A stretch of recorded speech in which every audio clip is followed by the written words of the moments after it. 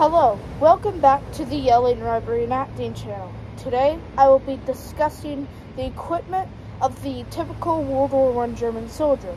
I do apologize if you hear wind effects. It is quite windy today. Not really the best time to record, but I wanted to try it out, and here it is. I hope you enjoy. During the first few years of the war, 1914, 1915, the German army issued these. This was known as the Pickelhaube. It was constructed of hard boiled leather with brass finishings.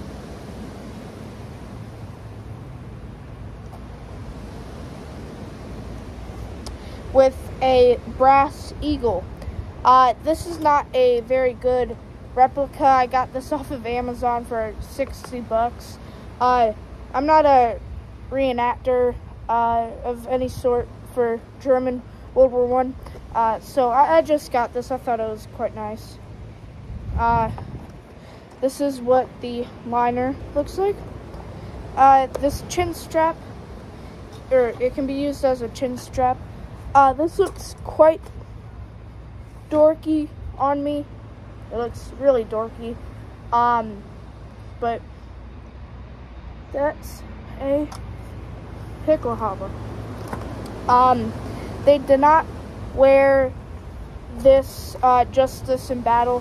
They had a cover for it because, of course, it would be too shiny and such. So, you know, you don't want to. You want protection, especially in the trenches. So it would have a cloth cover with a regimental number. Next, I will be talking about the M16, M17, and M18 Stahlhelm. Now, this is a World War II model M35. I got this from IMA, so this would not be historically correct if you were portraying a World War I German soldier, but you get the idea. Again, this is an M35 model. During World War II, there were about 3 recognized models. I guess you could say there was 4. You also had the M45, which those weren't really official. But when they realized that this isn't maybe the best camouflage, even with the cover on, they switched to Stahlhelms, which basically it's the same thing. It has little lugs, so you can put a Strümpenpanzer. Sorry if I'm pronouncing that wrong. I'm not German of any sort, I don't believe. But little lugs, and it would have it was usually the Strümpenpanzer was used for machine gunners, I believe, but it protected your ears, unlike the Pickelhaube. And if shrapnel hit you, it would be you had more likely chance to survive from this than from this. So there were 3 models during World War I: the M16, the M17, and the M18, all with different slight modifications. But if you want all the different things, I'd suggest you go to History Secrets. His YouTube channel is really great. He goes into all the different sorts of models and goes into depth. For the sake of time and my lack of knowledge, I will not be doing that. But this is the liner of the M35. The liner was quite different in the M16, but look up some photos. I really wish I could show you, but that is not available. So next, I will be talking about the Feldmütze, also known as the field. So this is the Feldmütze. I got this incredibly cheap off of Replica Militaria, I believe. I know you aren't supposed to buy there, but I got this when I was younger and didn't know too much. Yes, it has a ginormous hole because I wore it.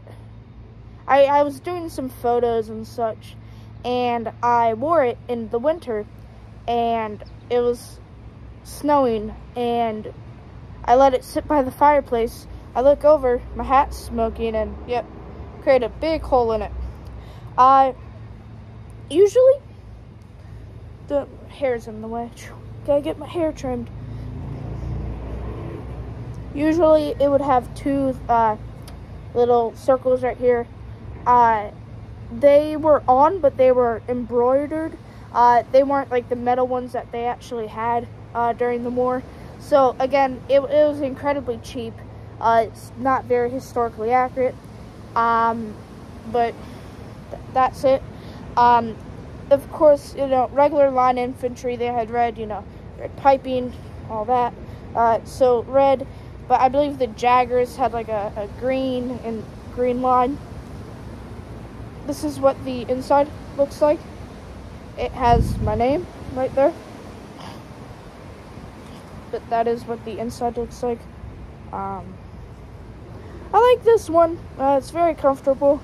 It's probably my favorite.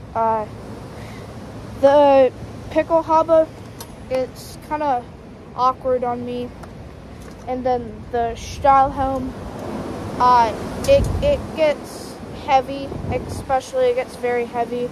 So this is really, really nice if I'm just chilling in the trench or I'm walking around, shooting those Frenchies. So I enjoy it. Okay. Wow. Would you look at that wind? Next, I will be talking about your belt gear and your webbing. Okay, so webbing gear. I do want to note that my bread bag is definitely not historically accurate. It's after a World War II model. It isn't even, they didn't even use it in World War II. So, keep that in note. My canteen is not a original or reproduction. It is a Czechoslovakian M60 canteen. Again, I'm a reenactor, or I'm not a reenactor, but I'm just trying to get the look. So hopefully that will, help you what it looks like. The shovel, I do not have a bayonet or bayonet frog. No shovel, spade. The shovel is not historically accurate. It's actually my dad's when he was in the Air Force. Solo shout out to him. But bread bag, not accurate. Canteen, not accurate. Nor the shovel.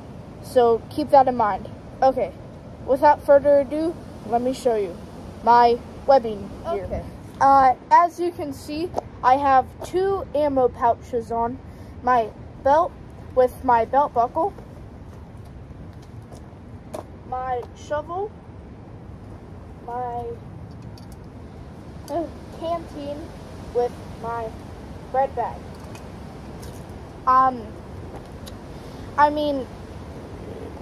Ammo pouches.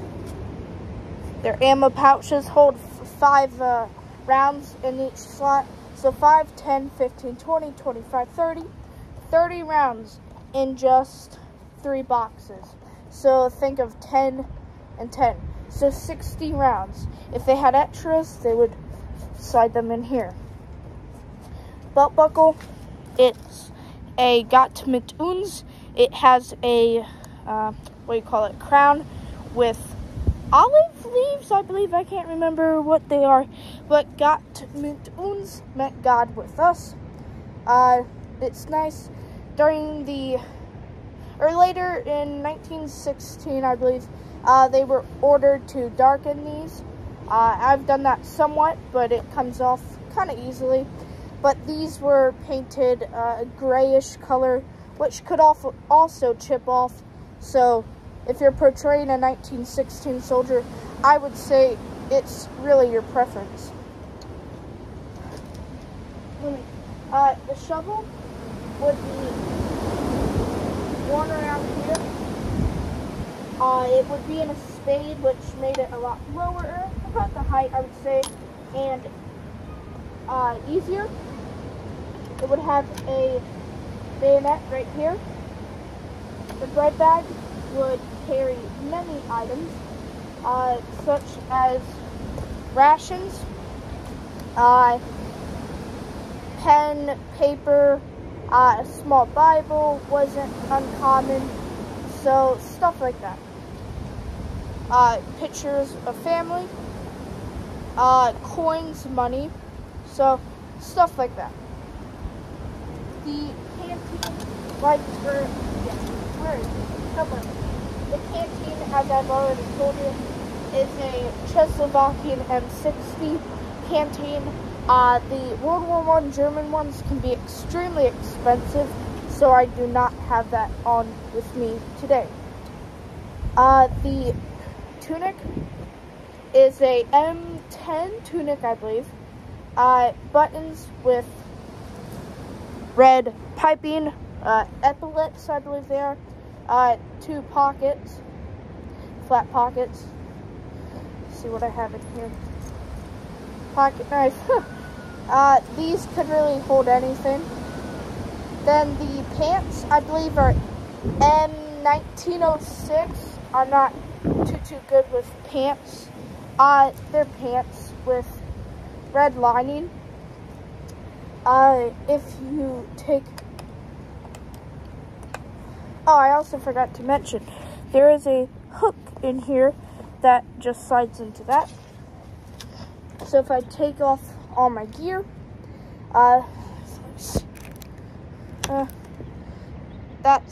those are the pants. Right here is a place for your pocket watch. I have one in here. Place for your pocket watch. Just buttons are on here. These buttons are meant for suspenders.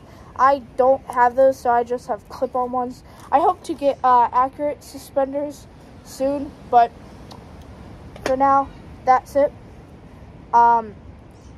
Shoes, I don't have them on with me right now because I was trying to create this video as soon as I could because it's supposed to be 30-mile-per-hour winds in the next hour or so.